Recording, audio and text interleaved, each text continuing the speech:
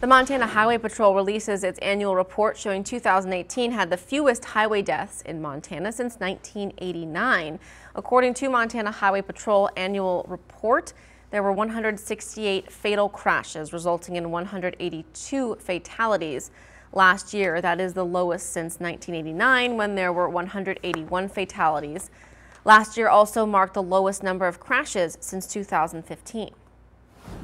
What I'm very happy to report is this year, until July, we had no fatal crashes in Cascade County or the whole district of the Highway Patrol up here.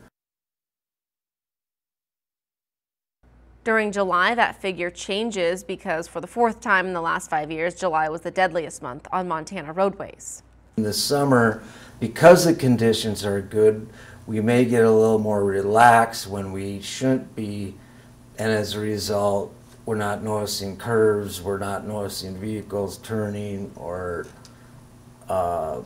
stopping in front of us, and then we crash.